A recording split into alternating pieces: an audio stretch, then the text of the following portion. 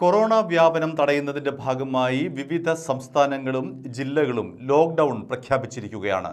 ഈ പ്രദേശങ്ങളിൽ എന്തെല്ലാമാണ് ജനങ്ങൾക്ക് ലഭിക്കുക, എന്തെല്ലാമാണ് ജനങ്ങൾക്ക് ലഭിക്കാതിരിക്കുക, ഒപ്പം തന്നെ ഇത് ലോക്ക്ഡൗൺ പ്രഖ്യാപിക്കാത്ത സ്ഥലങ്ങളിലും പൊതുജനം പാലിച്ചാൽ അത്രയും നല്ലത്. എന്തെല്ലാമാണ് ജനങ്ങൾക്ക് ഈ ലോക്ക്ഡൗണുമായി ബന്ധപ്പെട്ട് നേരിടേണ്ടി വരുന്ന ബുദ്ധിമുട്ടുകളും നിയന്ത്രണങ്ങളും എന്ന് നമുക്ക് പരിശോധിക്കാം. ഏതെല്ലാം സാധനങ്ങൾ അല്ലെങ്കിൽ ഏതെല്ലാം സർവീസുകൾ തങ്ങൾക്ക് ലഭിക്കും എന്നതിനെക്കുറിച്ച് പരിശോധിക്കാം. ഏതെല്ലാം സർവീസുകളും സാധനങ്ങളും തങ്ങൾക്ക് ലഭിക്കില്ല എന്നതിനെക്കുറിച്ചും നമുക്ക് വിശദമായി ഒന്ന് ഓടിച്ചു നോക്കാം. ഇത് ആദ്യം ലോക്ക്ഡൗൺ പ്രഖ്യാപിച്ചിട്ടുള്ള സ്ഥലങ്ങളിൽ പ്രധാനമായും 3 കാര്യങ്ങൾക്കാണ് കർശനമായിട്ടുള്ള നിയന്ത്രണം ഉള്ളത്. അതിലെ ആദ്യത്തേത് യാത്രാ വിലക്കാണ്. രണ്ടാമത് കൂട്ടം കൂടി ആളുകൾ നിൽക്കുന്നത് ഒഴിവാക്കുക എന്നുള്ളതാണ്. മൂന്നാമത് അനാവശ്യമായി വീടിന് പുറത്തേക്ക് ഇറങ്ങാതിരിക്കുക. ഈ 3 കാര്യങ്ങളാണ് ലോക്ക്ഡൗണിൽ ആദ്യം പാലിക്കുന്ന നിയന്ത്രണങ്ങൾ. ഈ 3 നിയന്ത്രണങ്ങൾ കഴിഞ്ഞാൽ പിന്നീട് ചില കാര്യങ്ങളിലേക്ക് വരും. അത് രണ്ടാം ഘട്ടമായിട്ടുള്ള കാര്യങ്ങളാണ്. വിദ്യാഭ്യാസ സ്ഥാപനങ്ങൾ അടച്ചുപൂട്ടണം, ആരാധനാലയങ്ങൾ അടച്ചുപൂട്ടണം, ജിമ്മുകൾ അടച്ചുപൂട്ടണം, അതേപോലെ തന്നെ പബ്ബുകൾ, ബാറുകൾ, സിനിമാ തിയേറ്ററുകൾ, ക്ലബ്ബുകൾ, കായിക വേദികൾ, ബീച്ചുകൾ, കഫേകൾ, അങ്ങനെ ജനങ്ങൾ ഒത്തുകൂടാൻ സാധ്യതയുള്ള എല്ലാ സ്ഥാപനങ്ങളും അടച്ചുപൂട്ടും. ഇതാണ് രണ്ടാമത്തെ കാര്യം. ഇനി മൂന്നാമത്തെ കാര്യം എന്ന് പറയുന്നത് സർക്കാരിൻ്റെ കീഴിലുള്ള വകുപ്പുകൾ. ഈ വകുപ്പുകൾ ഏതെല്ലാമാണ് അവശ്യ സർവീസുകളായി ലോക്ക്ഡൗൺ പ്രഖ്യാപിക്കുമ്പോൾ കരുതുന്നത് അല്ലെങ്കിൽ കരുതപ്പെടുന്നത് എന്ന് നമുക്ക് പരിശോധിക്കാം. ആരോഗ്യ വകുപ്പാണ് ഒന്നാമത്തേത്. ആരോഗ്യ വകുപ്പ് പൂർണ്ണമായും തന്നെ ജാഗരൂകരായിരിക്കും ലോക്ക്ഡൗൺ പ്രഖ്യാപിക്കുന്ന സമയത്ത്. അതേപോലെ തന്നെ പോലീസിൻ്റെ സേവനം ഉണ്ടായിരിക്കും, ഫയർഫോഴ്സിൻ്റെ സേവനം ഉണ്ടായിരിക്കും, വെള്ളം, ഇലക്ട്രിസിറ്റി, ക്ലീനിംഗ് വിഭാഗം എന്നിവ ഉണ്ടായിരിക്കും. അതേപോലെ സിവിൽ സപ്ലൈസ്, അതായത് റേഷൻ കടകളടക്കമുള്ളവ പ്രവർത്തിക്കും.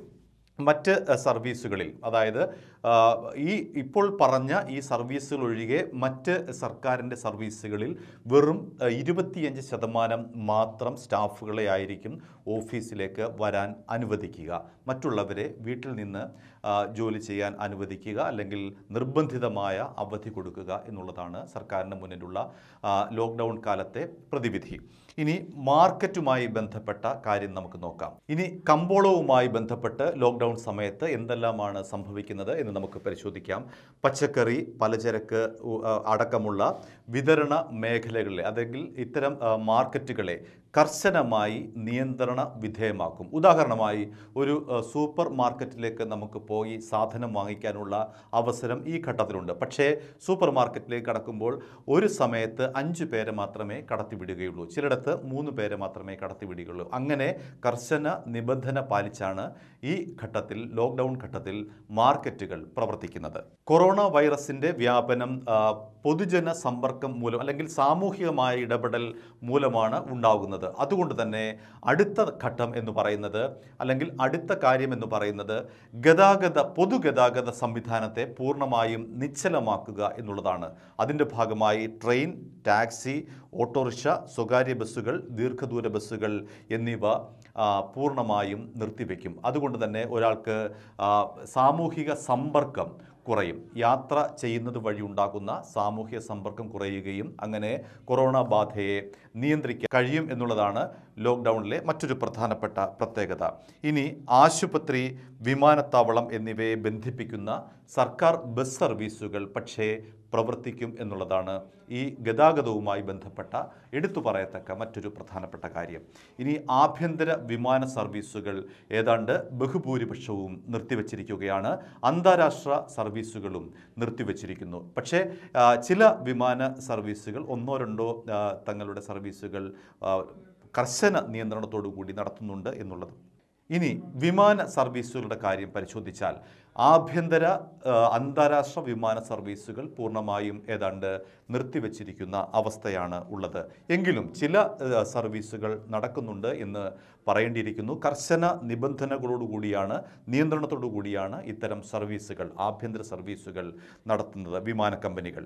ലോക്ക്ഡൗണിൽ ഇനി നമുക്ക് അവസാനമായി പരിശോധിക്കാനുള്ളത് രണ്ട് വിഭാഗക്കാരെക്കുറിച്ചാണ്: മാധ്യമപ്രവർത്തകർക്കും സൈനികർക്കും. ഈ രണ്ട് വിഭാഗത്തിൽപ്പെട്ടവർക്കും കാര്യമായ നിയന്ത്രണങ്ങളില്ല. മാധ്യമങ്ങൾ എന്ന് പറയുന്നത് ഈ ഘട്ടത്തിൽ അനിവാര്യമാണ്. കാരണം എന്തെല്ലാമാണ് സർക്കാരിൻ്റെയും അതേപോലെ തന്നെ ആരോഗ്യ പ്രവർത്തകരുടെയും നിർദ്ദേശങ്ങൾ എന്നത് നമുക്ക് മാധ്യമങ്ങൾ കൂടി മാത്രമാണ് കൂടുതൽ മനസ്സിലാക്കാൻ കഴിയുന്നത്. അതുകൊണ്ട് മാധ്യമപ്രവർത്തകരെ ഒരു അവശ്യ സർവീസിൻ്റെ ഭാഗമായി സർക്കാർ കരുതിയിരിക്കുന്നു. അവർക്ക് എവിടെയും പോകാനും സഞ്ചരിക്കാനുമുള്ള സ്വാതന്ത്ര്യമുണ്ട്. അതേപോലെ തന്നെയാണ് സൈനികർക്കും. സൈന്യവും രാജ്യത്തിൻ്റെ സുരക്ഷ കാത്തു സൂക്ഷിക്കേണ്ട ഒരു വിഭാഗമാണ് സൈന്യം. അതുകൊണ്ട് സൈന്യവും യാതൊരു തരത്തിലെ നിയന്ത്രണവുമില്ലാതെ പഴയതുപോലെ തന്നെ പ്രവർത്തിക്കേണ്ട ഒരു വിഭാഗമാണ്. ഈ രണ്ട് വിഭാഗത്തിൽ ലോക്ക്ഡൗണിൽ പ്രത്യേകിച്ച് നിയന്ത്രണമില്ല. ഇത്രയുമാണ് ലോക്ക്ഡൗണുമായി ബന്ധപ്പെട്ട് എടുത്തു പറയത്തക്ക കാര്യങ്ങൾ.